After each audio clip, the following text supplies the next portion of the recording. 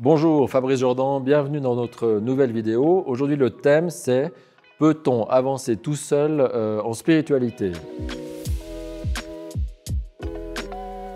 Voilà, donc en fait, cette thématique, au fond, c'est une thématique, on va dire, assez récente parce que jusqu'à il y a, je ne sais pas, 50, 60, 60, 70 ans, en fait, on ne se posait pas tellement la question. D'abord, les gens n'avaient pas accès à peu près tout ce qui existe au monde sur le marché comme c'est maintenant. Et puis, les gens bougeaient moins. On était pris dans notre propre culture, j'allais dire presque un peu captifs de notre propre culture. Alors certains diront que c'était bien parce que ça évitait la dispersion. Je ne sais pas si c'est vrai, mais en tout cas, on ne se posait pas trop la question parce qu'il y avait des systèmes en place. La religion, telle qu'on l'entendait avant, était évidemment en place. On était obligé de passer par des systèmes pour avoir accès à un certain nombre de choses. À l'époque, on ne se posait pas la question. Maintenant, à partir des années 60, on va dire, et une forme de mondialisation, l'arrivée des spiritualités orientales en Occident et vice-versa d'ailleurs, eh bien, on se retrouve aujourd'hui face à une sorte de marché global spirituel qui est énorme. Tout le monde a accès à tout. Et les nouvelles générations en spiritualité ont aussi un nouveau rapport au monde, parce que la manière d'apprendre les choses, la manière d'avoir les connaissances, de les garder, en fait, est devenue beaucoup plus horizontalisée dans les nouvelles générations. À l'époque, même moi, quand j'étais à l'école, on devait apprendre un bouquin en entier, on devait le lire du début à la fin, on devait se souvenir de la chose, et on n'avait pas accès à Google, il n'y avait pas Internet pour aller chercher des infos rapidement et avoir tout sous la main au dernier moment, en fait.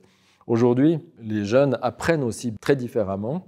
Par exemple, ma fille, elle a appris le Rubik's Cube, c'était de nouveau à la mode il y a quelques années, en 3 jours, ou même moins, peut-être 2 jours, juste en faisant des tutos YouTube, en fait, et toutes les faces. Alors que nous, quand j'apprenais ça, quand on était plus jeune, on était déjà content de faire une face. Et quand on arrivait à faire tout le Rubik's Cube à l'époque, ça nous prenait beaucoup plus de temps que ce que je vois aujourd'hui faire dans les nouvelles générations. Donc, ce n'est pas étonnant que, en fait, les nouvelles générations en spiritualité, les milléniums, on pourrait dire, ont l'impression qu'au fond, ils n'ont plus besoin de rien apprendre et qu'ils peuvent faire leur sauce, ils peuvent se débrouiller tout seuls. Et notamment, un truc qu'on voit maintenant beaucoup aujourd'hui, il y a cette fameuse injonction « je suis mon cœur, j'ai besoin de personne », mais il y a aussi « j'apprends à l'école de la vie ». Alors ça, vous avez sûrement déjà vu, parce que la moitié des profils, je caricature un peu, parce que voilà, mais il y a une grande partie des profils Facebook qui sont dans les néo-spiritualités qui mettent « apprends à l'école de la vie ». Sous-entendu, c'est nettement mieux d'apprendre par soi-même à l'école de la vie que via un système traditionnel où on serait coaché ou aidé par un élément externe, un maître, une maître, ou simplement un enseignant, disons, spirituel, ou une enseignante qualifiée. De mon point de vue, d'abord tout se défend en fait, hein, je ne pense pas qu'il y ait une solution qui soit bonne et l'autre mauvaise. On n'est pas du tout dans du noir et blanc, mais je trouve que ça vaut la peine quand même d'avoir une réflexion à ce sujet, parce que, par exemple, j'apprends par la vie, ou la vie m'apprendra ce que je dois apprendre. C'est vraiment typiquement une de ces phrases un peu plaquées, que les gens reprennent comme ça sans trop réfléchir souvent, et qui est redoutable, parce qu'en fait, fondamentalement, elle est vraie. Qui peut dire qu'en traversant la vie, on ne va pas faire des expériences et on ne va pas apprendre plein de trucs?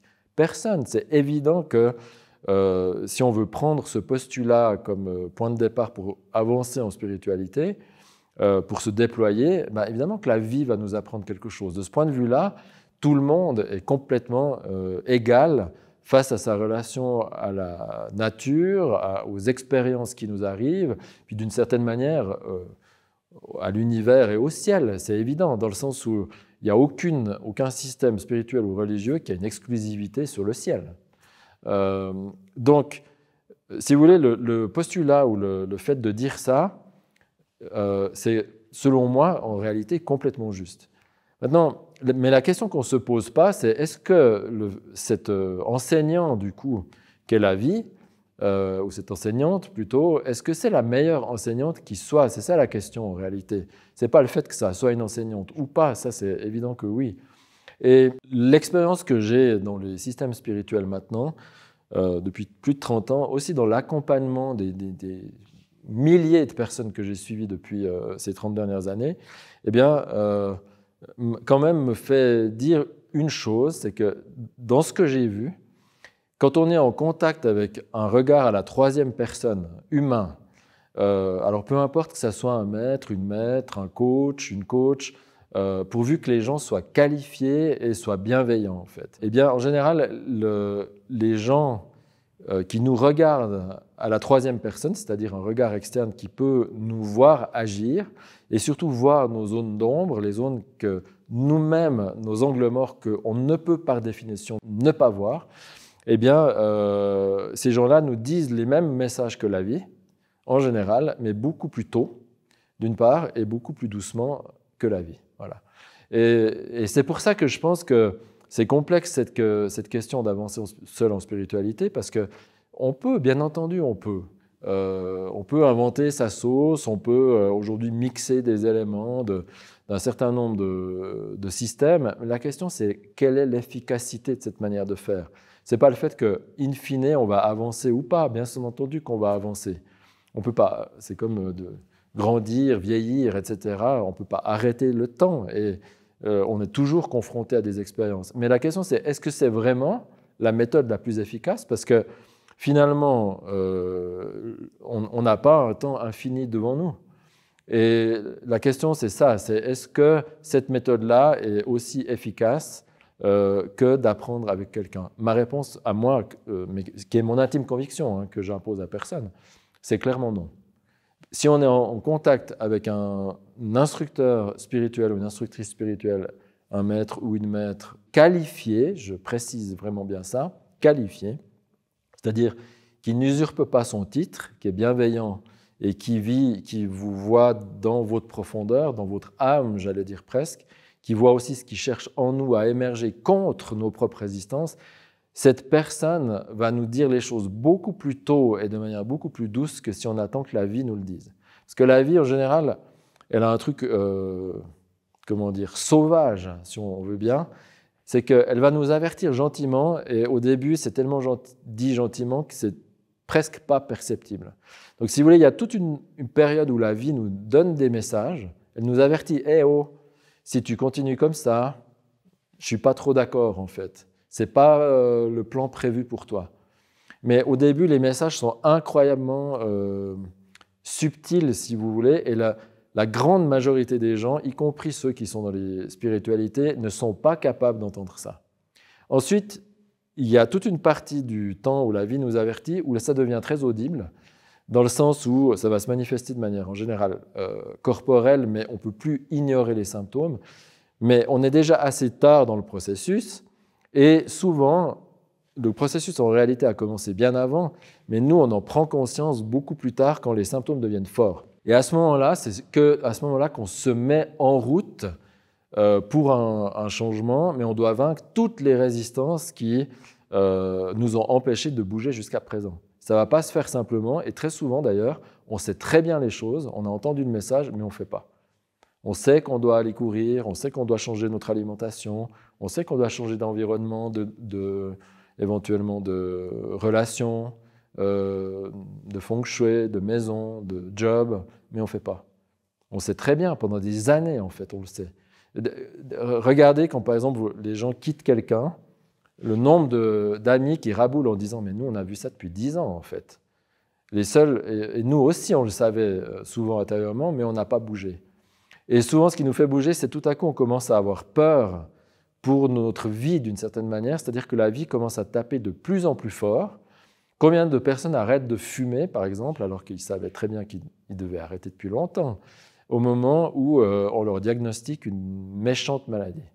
Alors des fois, ce n'est pas toujours un cancer, mais c'est une atteinte majeure de la fonction pulmonaire, c'est des bronchites à répétition, etc. Et des fois, ça va jusqu'au cancer, en effet, donc des maladies qui peuvent devenir mortelles. Et à ce moment-là, les gens bougent, mais la plupart du temps, c'est trop tard, en fait. Donc la question, c'est ça en réalité, c'est à quel point, quand on dit qu'on écoute l'école de la vie, à quel point on est vraiment en train d'écouter. Et dans mon expérience, la plupart des gens n'écoutent pas assez tôt. Et en tout cas, la vie doit taper très fort. Et la vie, vous savez, elle se fout complètement de l'aspect social, de si c'est le bon timing pour vous, si ça va pour les gens autour de vous, etc. Non, quand elle tape, c'est d'un coup, c'est en général sans appel. Et ça peut être parfois aussi d'une violence inouïe. Donc, dans ce sens-là, bien entendu que c'est une enseignante, la vie, et probablement la meilleure de toutes, on est bien d'accord, mais c'est aussi la plus impitoyable de toutes.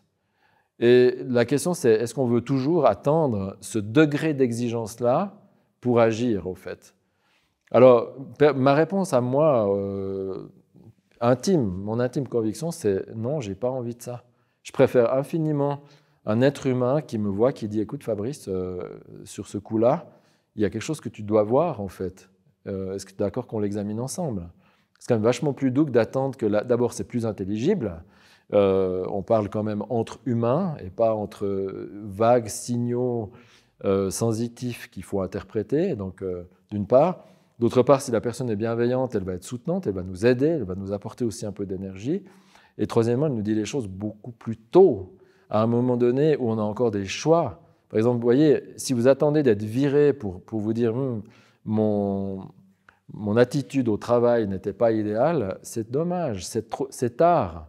Ça veut dire que vous allez vous retrouver au chômage, vous allez devoir retrouver un job en étant au chômage, ce qui ne vous met pas en position de force pour le chercher. Et là, vous avez attendu que la vie vous dise « Écoute, ça ne va pas, mon coco, comme tu agis avec les gens, ce n'est pas possible. » Et donc, pof, vous vous retrouvez viré du jour au lendemain. La vie vous a appris quelque chose, en effet. Mais si vous aviez été en contact avec quelqu'un de bienveillant en amont, c'est des situations qu'on aurait pu évaluer bien avant. Et vous auriez pu soit modifier le comportement pour ne pas arriver à des extrêmes où on vous renvoie, ou alors vous auriez pu tranquillement chercher un job en position de force parce que vous étiez encore employé, vous auriez pu négocier votre salaire en mettant un peu les gens en compétition et ça vous mettait dans une bien meilleure position pour obtenir ce que vous voulez. Donc voilà, je trouve que ce débat sur la vie m'apprend, c'est plus le moment d'avoir des maîtres, je trouve que c'est un débat un peu stérile parce qu'au fond, quand on dit ça, on se focalise sur oui ou non en fait. Mais la question c'est les deux fonctionnent. Pour moi, en tout cas, de mon point de vue, la vie en fait, nous enseigne très vite, mais la capacité qu'on a, nous, à entendre le langage de la vie et l'intensité de ces signaux est en général assez faible pendant très longtemps. Et quand on commence à les entendre, on est déjà tard dans le processus, voire parfois trop tard.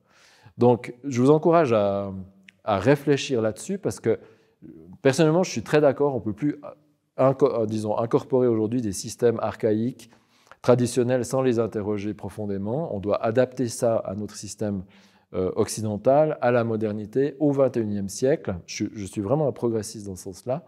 Mais par contre, jeter le bébé avec l'eau du bain, je pense que c'est aussi stupide que de vouloir prendre telles quelles des anciennes traditions pour les poser juste comme ça en Occident. C'est pas mieux en fait. Donc, et peut-être le juste milieu, c'est de travailler entre les deux, c'est-à-dire d'être suivi pendant un certain temps, de naviguer seul un moment, de revenir pour être suivi pendant un certain temps, et puis on peut comme ça avancer intelligemment, peut-être même avec les deux systèmes, de manière nuancée.